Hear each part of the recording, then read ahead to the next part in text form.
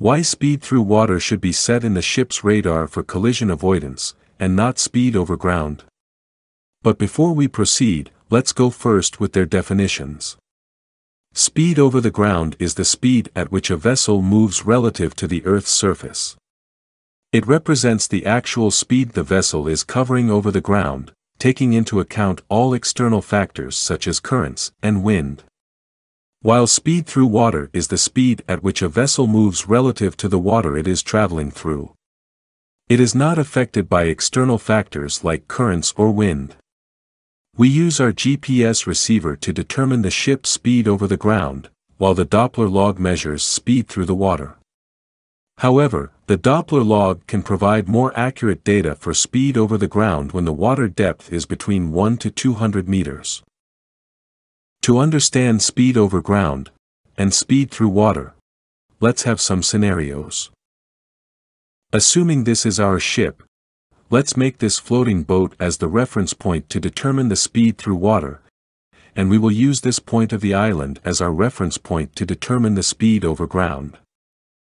Assuming the ship is sailing due north with an engine speed of 12 knots, without current and other external forces. The parallel distance traveled by the ship in 1 hour from the island, which serves as a fixed reference point for determining speed over ground, is 12 nautical miles.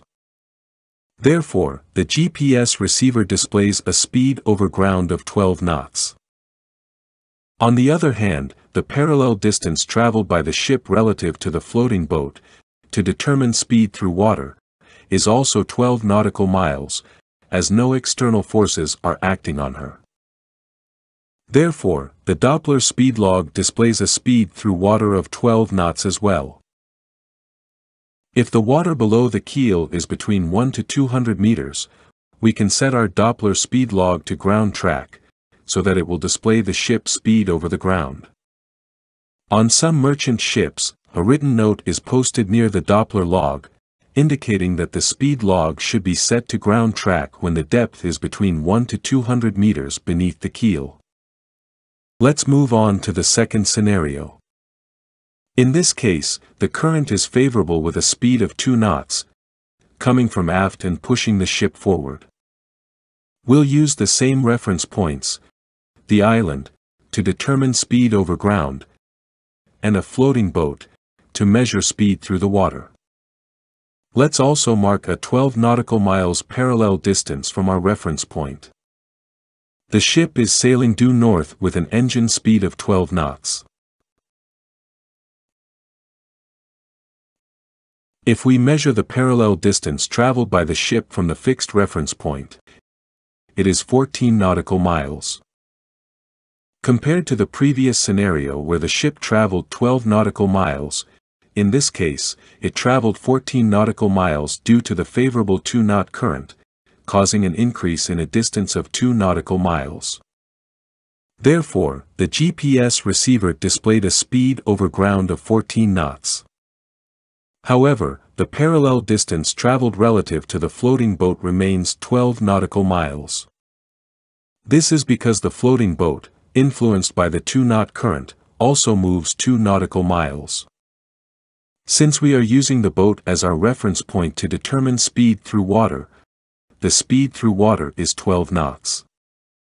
Therefore, the Doppler speed log displayed a speed through water of 12 knots.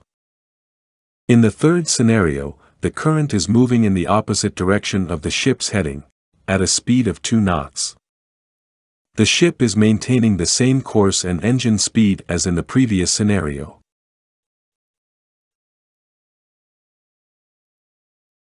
The ship traveled a distance of only 10 nautical miles in 1 hour, relative to the island due to the effect of the adverse current, resulting in a speed over ground of 10 knots. While the parallel distance traveled relative to the floating boat remains 12 nautical miles. This is because the boat moves 2 nautical miles astern, due to the 2-knot adverse current, resulting in a speed through water of 12 knots. This is the summary of the different scenarios I discussed earlier, with the ship's heading now changed to an easterly direction. These scenarios are based on 1 hour of steaming time. The external forces, such as currents, have no effect on the ship's speed through water. However, they do affect the speed over ground. When the vessel is at anchor, the speed displayed on the Doppler speed log represents the speed or rate of the current. While the GPS receiver shows a speed of 0 when the ship is at anchor, the speed log might display 2 knots, indicating the speed of the current. Now, why should speed through water be used and set in the radar for collision avoidance? Let's consider a scenario to explain. Imagine 2 vessels approaching each other at night. This vessel is proceeding due north, while this one is proceeding due south.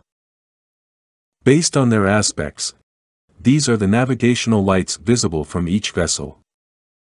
They can both see each other's sidelights, the port and starboard sidelights, along with the forward and after masthead light.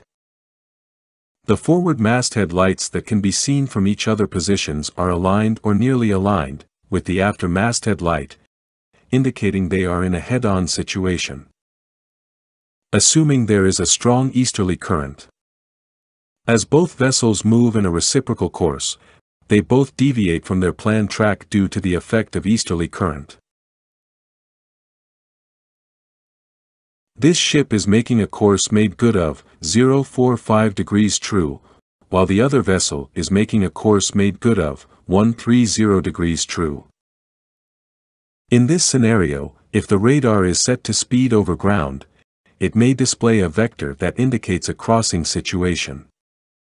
It occurs because the radar calculates the vessel's movement relative to the ground, including external forces such as tidal currents. These forces affect the vector displayed on the radar PPI, which might show the course made good of each vessel rather than their actual heading. In collision regulation, all collision avoidance actions should be taken based on the aspect of the targets. It means that we base our actions on how we see the other ship, and not on how they are moving. Going back to the definition of head-on situation, it occurs when 2 vessels are approaching each other on reciprocal or nearly reciprocal courses, such that there is a risk of collision if neither vessel alters course. Both vessels will typically see each other's masthead lights aligned or nearly aligned and both sidelights. The definition fits our scenario in this video. Looking at the radar, set to speed over ground, it will give us a false vector, which is a crossing situation, showing us the course made good of both vessels. To handle this situation, we need to set our radar to speed through water, because the displayed vector for each vessel will be based on their movement relative to the water. In this case, our ship would appear to be moving due north, while the other vessel would be moving due south, reflecting their true headings without the influence of external forces like currents. Remember that setting our radar to either speed over ground or speed through water does not affect the CPA and TCPA, because it is calculated based on the range and bearing of the targets. According to the International Regulations for Preventing Collisions at Sea, COLREGs, Rule 14, Head-on Situation, in paragraph A, it is stated that each shall alter her course to starboard so that each shall pass on the port side of the other. That's all for now. I hope you find this video helpful. Thank you for watching. Bye.